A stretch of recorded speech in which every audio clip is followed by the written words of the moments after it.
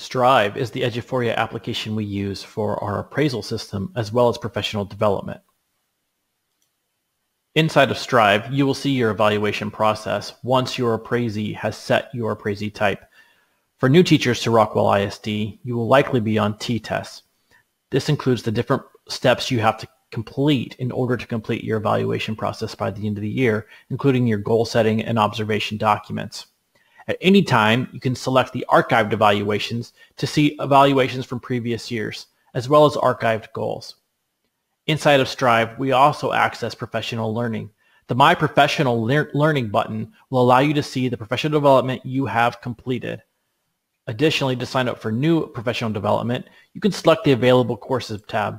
This will allow you to search both by name, by date, and by T-Test domain to make sure you're signing up for professional development that applies to your position.